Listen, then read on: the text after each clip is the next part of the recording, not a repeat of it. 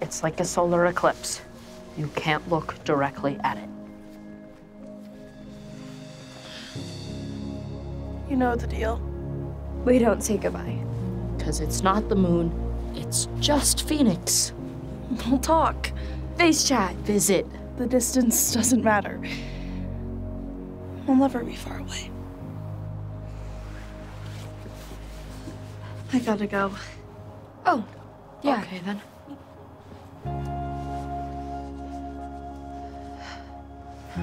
I love you guys. I wish I could take this moment and put it in a time capsule. That's a great idea. That is a phenomenal idea. That's the single best idea any one of us has ever had.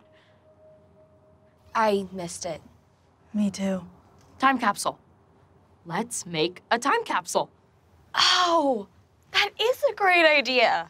I wasn't serious. I don't want a time capsule. Why not? Because what I want is a normal day, remember? We agreed. Actually, we did not agree. We tried because we knew it was what you wanted, but this just isn't a normal day. Just as ours is not a normal friendship. It's special. It should be in the Friendship Hall of Fame. I still have a lot to pack. My mom wants to leave first thing in the morning. It doesn't have to be a big deal. We just gather up some photos and a few mementos. We already have our first one. The final baby tater. And then we bury it and pledge to meet in 20 years. I can't wait that long. Make it 10. Whatever you want. It's your time capsule. And I just said, I don't want it. I don't want a ceremony. I don't want to dig a hole in the ground for one cold baby tater. All I wanted was a normal day. And now it's starting to feel like my funeral, which I will not be going to.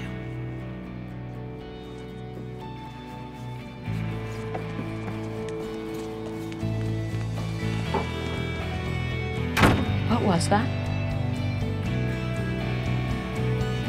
I think that was goodbye. I'm staying.